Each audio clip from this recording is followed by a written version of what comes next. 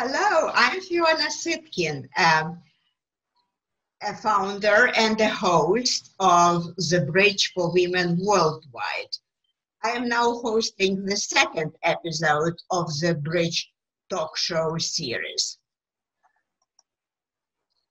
And the topic of today's episode is Women Worldwide on the Rise, American English with an Accent. The host today is Fiona Sitkin, myself, of course, and we'll have two guests, Deborah Levine and Irmgard Lafrenz.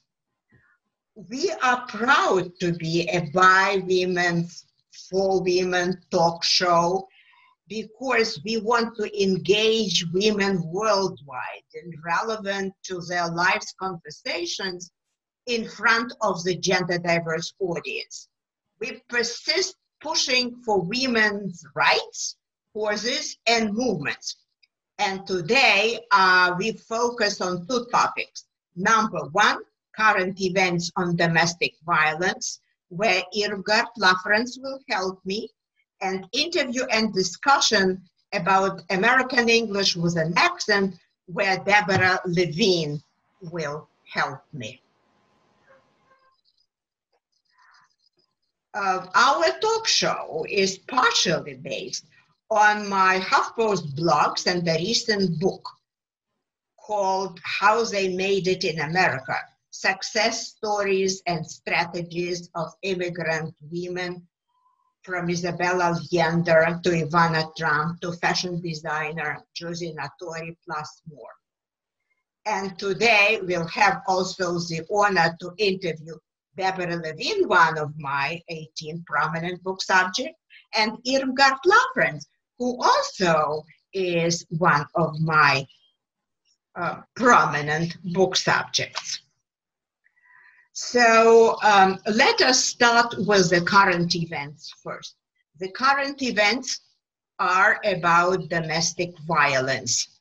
And as I mentioned, Irmgard Lafrenz is helping me on that.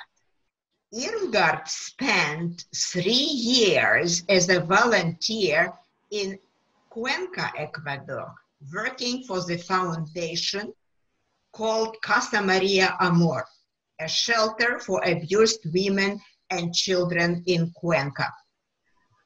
We will discuss several interesting issues here, and I believe Irmgard knows much more than I do about the issues. These are the 4 issues.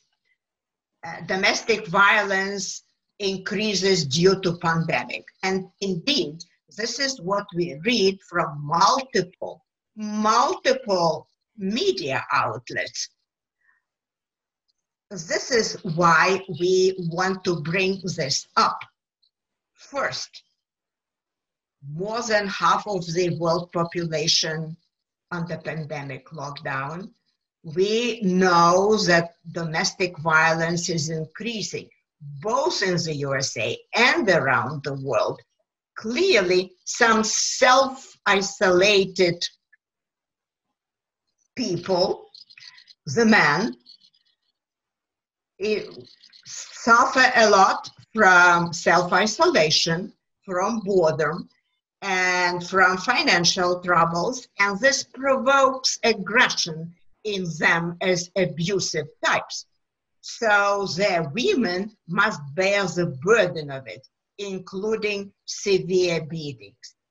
I am just wondering why the victimized women do not escape. What do you think, Irmgard? Yeah, in general, you can say they are scared, insecure, and financially dependent. So they lost their self-confidence through years of abuse. Typically, their husbands, fathers, brothers, or uncles are the abusers, and the unknown is completely scary for them. I see. So instead of leaving, they endure sexual, physical, and emotional abuse. And now the COVID-19 pandemic makes this even worse for them. I am sure, I am sure. Could you share with us, Irmgard, how Foundation Casa Maria Amor works? I heard they have a very large effort all around Ecuador. Yes, they do. Typically, the abuse happens in rural areas or small villages, small towns. The women are young, poor, uneducated, and with no support. The cycle is very hard to break because their mothers have been abused themselves, so they won't help their daughters. Casa Maria Amor started as a grassroots network and has grown now and even has a hotline. So if women decide to leave, they can call the hotline and one of the social workers will pick them up. Now, this is certainly not as easy as we think, because the women will certainly not leave without their children. So they have to more or less escape. And the way they do it is either at night when their husbands or their abusers are drunk and passed out, or during the day when he is working and out of the house. So they have to leave without anything. So the social worker picks them up at a prearranged location, typically a church or the house of a midwife, some trusted person. And again, they have nothing on them. They can't walk away with a suitcase. So they will be brought to Casa Maria Amor, which is basically a safe house above Cuenca in the mountains. And there they get the essentials, clothes, toiletries, and a private room. The main thing is that they need to be made safe, because safety is the key issue. Because again, as I said earlier, they are scared. They are very, very scared. So once they decide to stay at the shelter, typically for 6 to 10 months, they get training, work training, therapy. Their children go to school. Near the shelter is a school. So they can start figuring out their new life. And at the end, once they decide to leave, they can decide where they want to go. Typically, we encourage them to leave the province, so to get out of the reach of the abuser. And most likely they will have found a friend or a relative who takes them in and helps them with the next step. Or Maria Amor has a network and refers them to the next network to help them to the next step. I see, I see. You know so very much. It's so informative. Everything you said is very, very informative. Let me share something about the United States situation. As reported by NBC News, throughout our country, the recorded reports of domestic violence are increasing. And the domestic abuse cases are growing tremendously. Like in March, there were many more reported than in February, in April more than in March, in May more than in April, and so on and so forth. For example, Houston, Texas saw an increase of more than 300 reported cases per month. And Charlotte, North Carolina is even worse. More than 500 more reported cases per month. That's a huge spike, right? Yes, indeed. And I hear this from Ecuador as well. So I get reports from Casa Maria Amor that confirms what you are saying as well. And I mean, the answer to this is strictly, we need more training for men. We need to be much more proactive. And this is worldwide. We need to be more proactive training and educating men that it's not okay to beat up their women. And giving that the second wave is most likely coming or already here makes this even more important. I totally agree with you. I totally agree with you, because from what we learn from media, global rates of domestic violence are also on the rise worldwide. Do you know, by the way, that France and Spain have adopted a very special system so the victims can secretly report their abuse? Did you hear about that? Yes, I did. Yeah, So, I love their system. Yes, I love their system. yes. Like, the victims go to pharmacy and say a coded word, Yes. mask 19, and then the help comes. Yes. Wonderful. Yeah, this is a great way to do it. And I do know about the Violence Against Women Act 1994. But again, we need to do much more. And my mantra is we have to break the cycle of violence. Right. The cycle of violence needs to be broken. And for me, that is the key issue. And at Casa Maria Amor, we are working on this because the education and therapy for boys is crucial to break this cycle, because these boys don't see anything else but violence against women, and they may become the next generation abuser.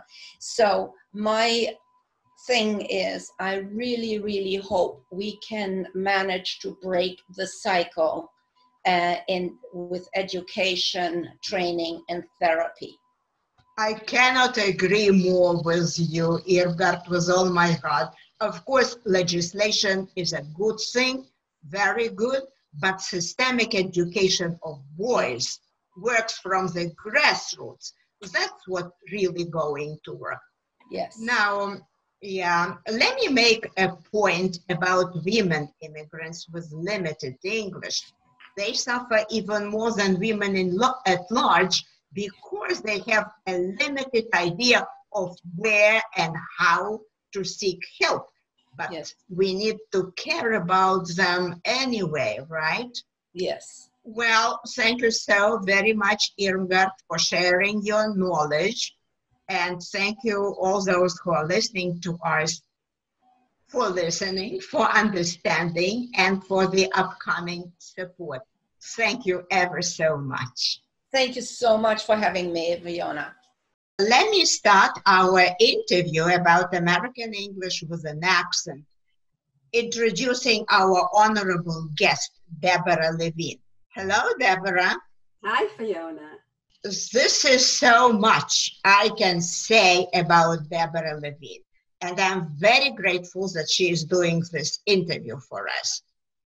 She wears many hats, and she was one of my interviewees for the book, How They Made It in America. She herself is an author of 15 books, a speaker, a blogger, a Forbes magazine, diversity and inclusion trailblazer, and also the editor of American Diversity Report. Her humble immigrant origins, and she came from Bermuda originally, did not deter her, but they stimulated her to becoming total success in the US. And she is also expressing her in many books. We'll hear about her success, and also we will listen to her opinions about American English with an accent. My question to you will be about this.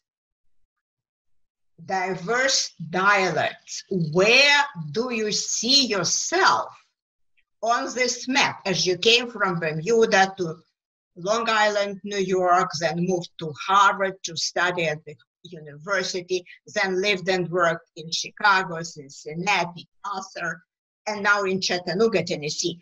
What is the place that you maybe feel some belonging in terms of dialects? Good question.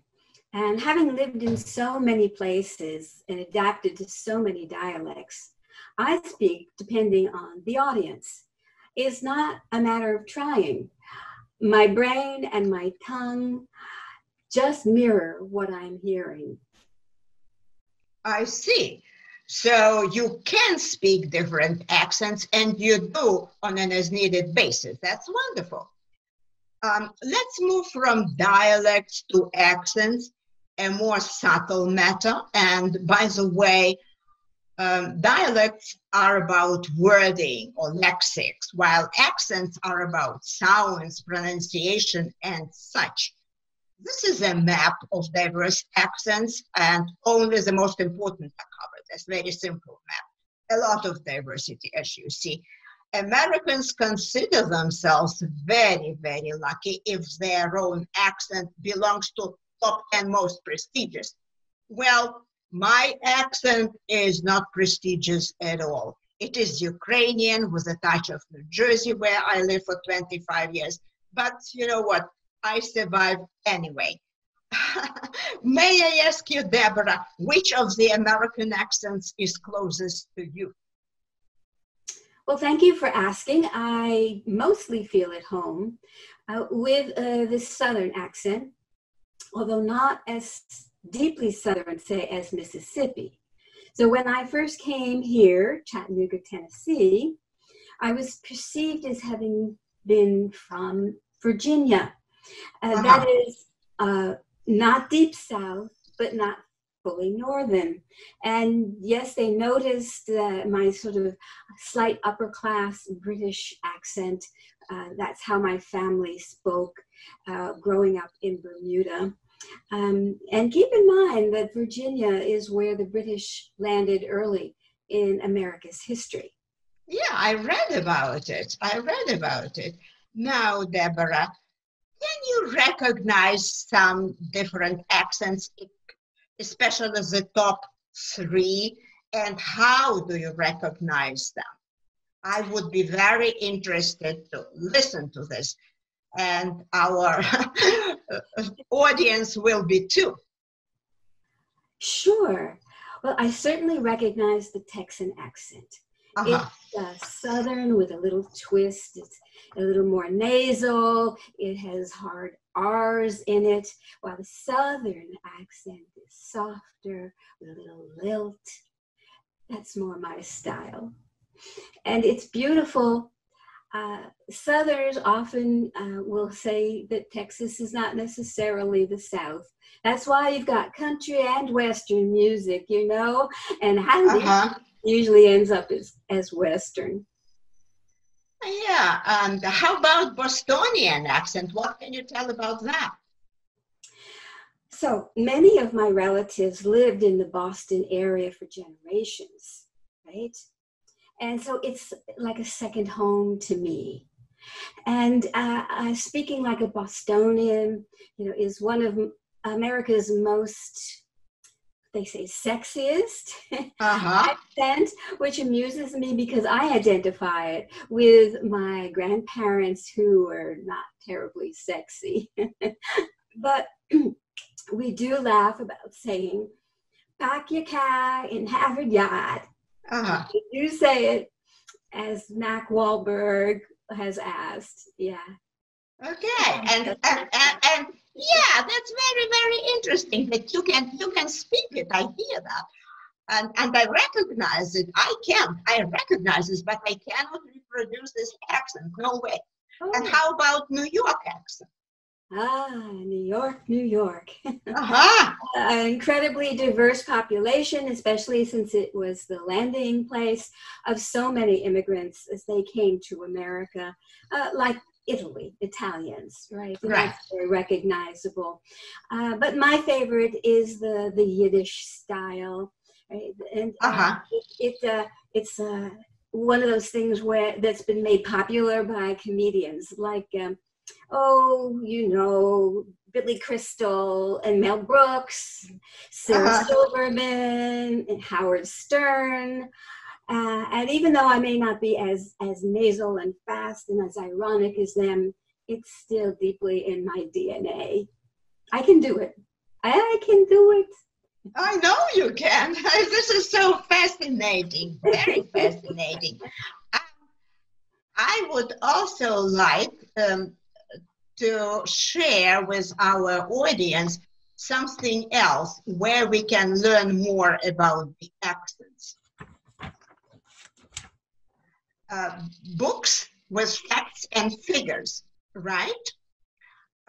From these books, you can learn much more than you can learn from our talk show. Dominica Gran in 2017 and Rosina Lippi Green in 2011. In addition to that,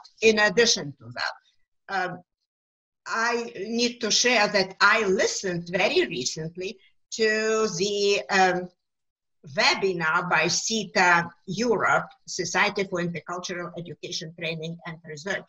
And there was a webinar about accents, cultures, and mentality. They spoke about accent diminishing and accent intolerance as overlooked bias. What would you make of that? Well, absolutely. There are biases against regional accents as well as international accents. And the accents signify belonging not only in terms of geography, but other diversity categories like race and ethnicity, history, beliefs, and often gender even. This is how I see it too. I also think that this is diminishing somebody you speak with, that Rosina Lippi Green spoke about it as discrimination on part of the employers, discrimination based on language and accent. And in my experience, language culture ceiling exists. It's invisible but palpable.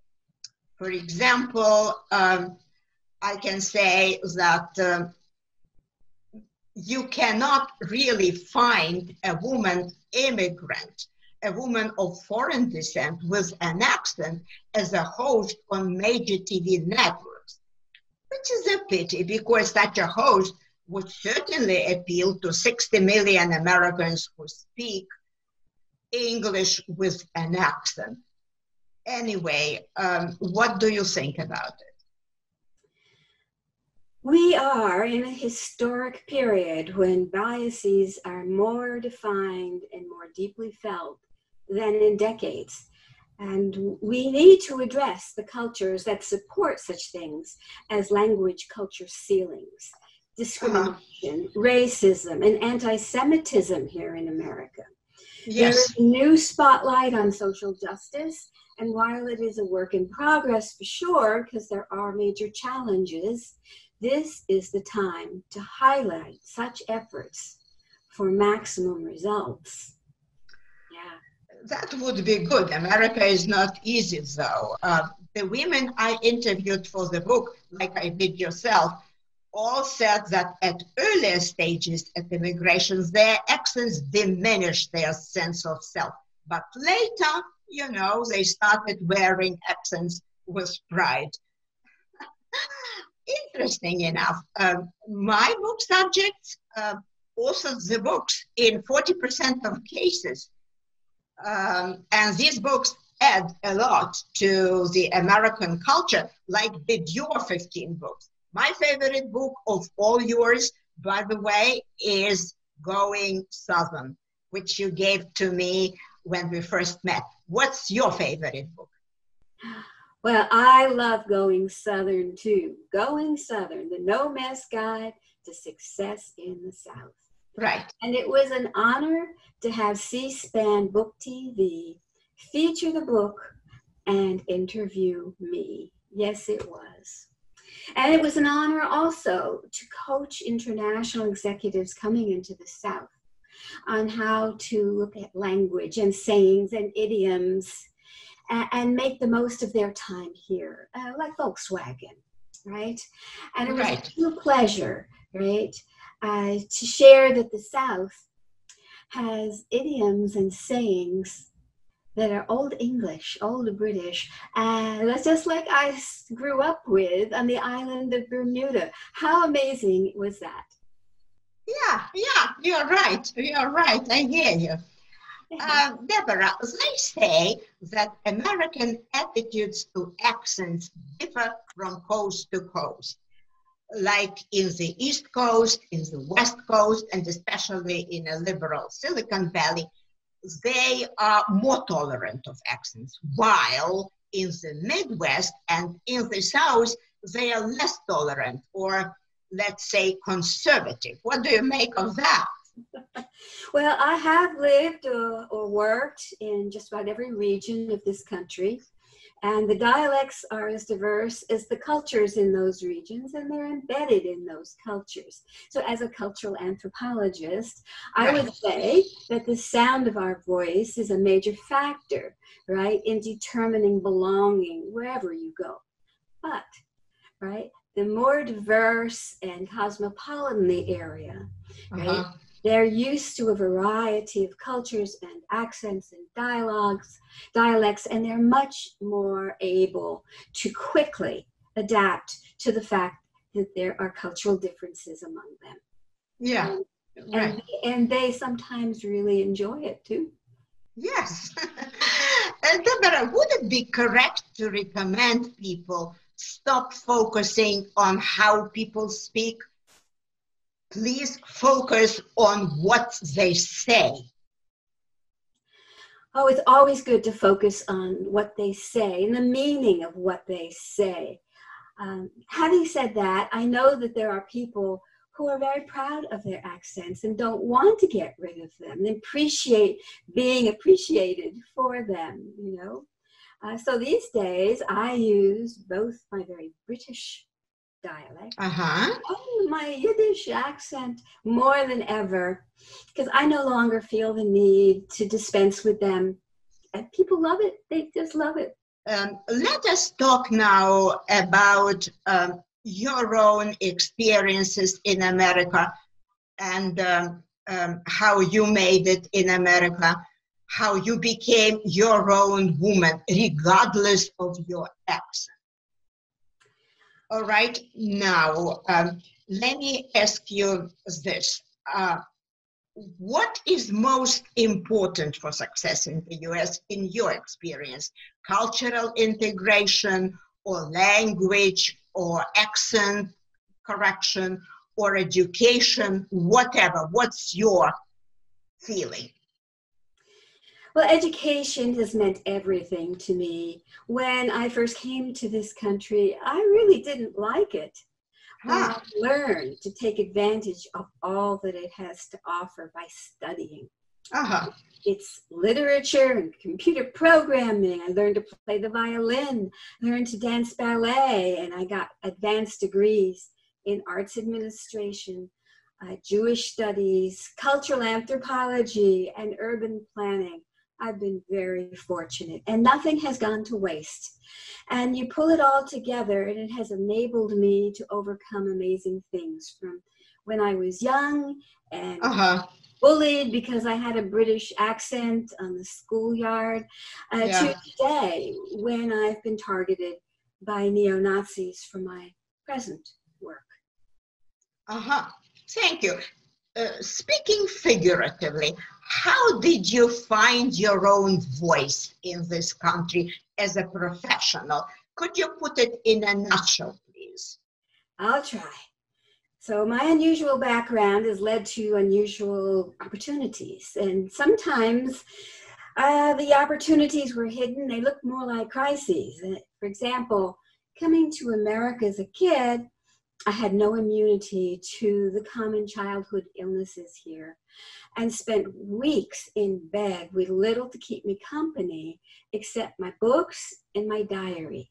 But reading and writing became the gifts that never stopped giving. Mm-hmm. And I started publishing my stories as a teenager and kept on going. Newsletters, blogs, and opinion columns and books, all with a cultural diversity underpinning. But I never saw writing as anything more than a filler to my executive positions in nonprofits and Jewish federations. Right. That is until about 15 years ago when I created the American Diversity Report.com. My voice became internationally known. And I want to thank all the angels who saw my potential early on and helped and nudged and sometimes shoved me into the limelight. It's been an amazing journey. Thank you. How nicely you put it in your own words of gratitude. Angels who saw my potential and helped. Yeah. Let me tell you that I know Deborah for many years. I researched her and interviewed her. I can attest to everything she says. Thank you so much, Deborah, for coming here. Yours is an amazing story, a lesson for me and for our audience as well, I am sure. A round of applause for Deborah, please. Thank you so much. Bye-bye. Let us do summary now. From our today's discussion, I understand that facts and figures point to a condescending attitude towards immigrants based in part on their not too perfect English and accent. But women are on the rise anyway, and some of them speak American English with different accents, either regional or foreign or whatever. I would like to recommend that your takeaways from today's talk show are: 1, speak American English with confidence. Accent is irrelevant in most professions. 2, follow women who made it big in America, despite being immigrants with accents. And 3, and most importantly, the last but not the least, order the book by Fiona Sitkin, Me, How They Made It in America, to learn more and grow to be your own best.